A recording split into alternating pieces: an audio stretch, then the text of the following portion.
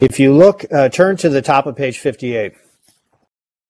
He tells us 2 lines down. He who comes to the Principate with the aid of the great maintains himself with more difficulty than the one who attains it with the aid of the people. For he finds himself prince with many around him who opine themselves his equals. And because of this, he cannot command or manage them in his own mode. Who is it who are those who opine themselves the equal of the prince? The nobles. Right, exactly. The nobles, the dukes, the barons, right? We know that.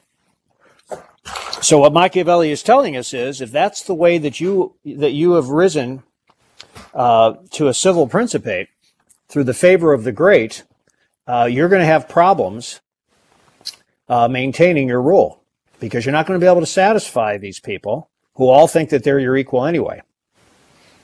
Then he says next, but he who arrives at the Principate with the popular favor finds himself alone, and there will be no one or very few around him who are not prepared to obey. Besides this, one cannot with honesty satisfy the great without injuring others. But one can well do that with the people. Why can't you, with honesty, satisfy the great without injuring others?